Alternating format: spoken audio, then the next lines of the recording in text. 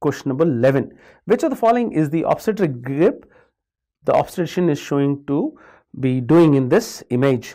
So there is a fetus with his head in the lower segment, and obstetrician's hand is holding the fetus. So when the hand is holding the fetal head like this, then the obstetrician is facing the mother. So that is actually the first poly grip or the third abdominal grip. So there are 4 grips.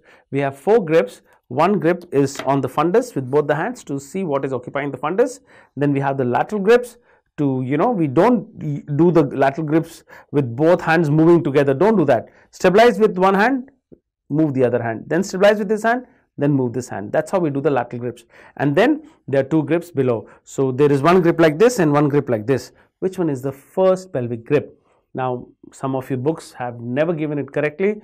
Please understand, the first pelvic grip is facing the mother and then examining what is in the lower segment. So hold the lower, put your palm on the pubic symphysis and try to feel the part of the fetus in the lower segment while looking at the mother's face. So this is the first pelvic grip or the third Leopold maneuver.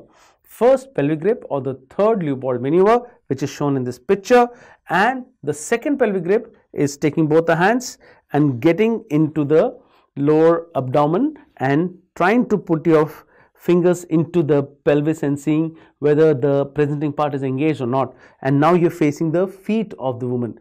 So that is the second pelvic grip or the fourth Leopold maneuver. All right. So second pelvic grip or the second poly grip or the fourth grip. So I hope you understand that in this picture it is the third grip which is shown. All right. So I've tried to tell you a lot of synonyms. I hope you don't get confused. But this is the third grip. And the fourth grip is facing downwards towards the feet of the mother.